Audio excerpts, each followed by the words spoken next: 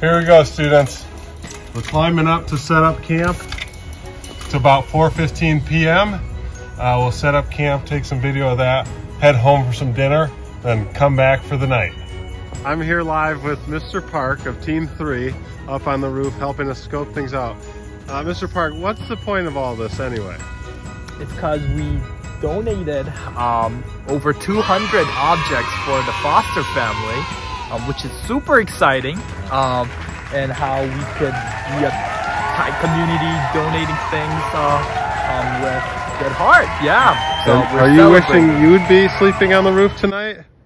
I wish, but I'd rather sleep in our warm bed. Okay. Yeah, this is Mr. Van Harn, Grand Rapids Christian's very own adventure expert. What are you unpacking there, Mr. Van Harn? We've got a nearly retired tent from the Adventure Club stash that we're going to be using tonight. This might be its last trip, actually. What do you think about our campsite selection up here, Mr. Schultze? I think we made the right choice. Based on the wind coming from the east and this wall here blocking it, I think we're going to be toasty warm and have a good night's sleep right here.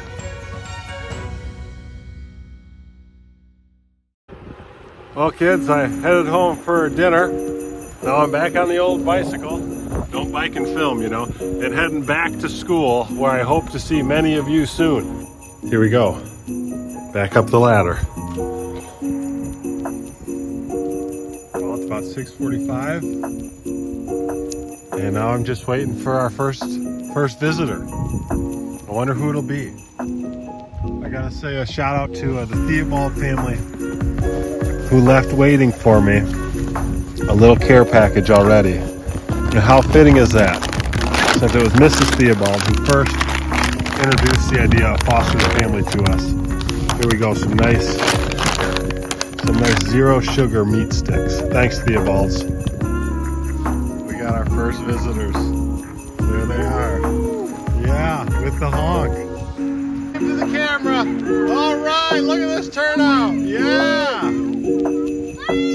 You guys will be in the documentary. Yes. There's just hot water, and I put hot chocolate powder in it. Oh, Mr. Kim, you shouldn't have. Say hi, Viskers. All right. All right, there's Jason Addy. Say hi. Woo! Guys, good work. Yes. There's Sig. Give a wave, Sig. All right. There's Nola, Tommy, and Pearl. Daniel, Claire, give the camera a wave. All right. We're gonna head in the tent for the night, but this is all the food we didn't eat, believe it or not. Thanks, everybody. Your generosity continues to amaze us. Just when we thought the visitors were through, who should show up but my in-laws, Randy and Lori Elders. With a nice steamy pizza. Yeah. It's like a space heater for your tent. It's 10 p.m. We're in the tent, cozied up for the night. See you all in the morning. Morning, everyone. It's about 6 a.m. and it was a great sleep. About to have some coffee and breakfast, much of which, the breakfast items at least, are thanks to Evergreen students.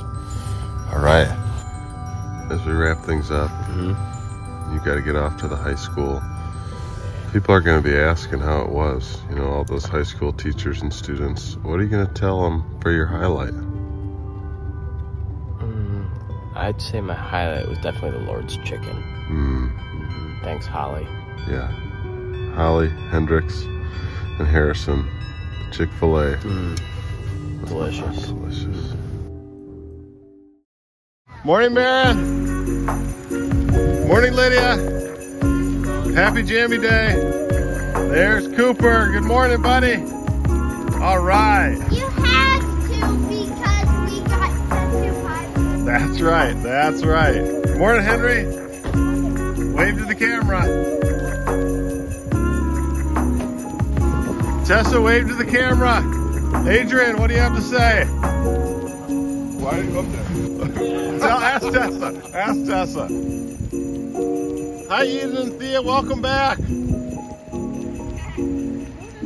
How was your night? Good, I guess. Okay. Not as bad, not on the roof. Not as bad because you weren't on the roof?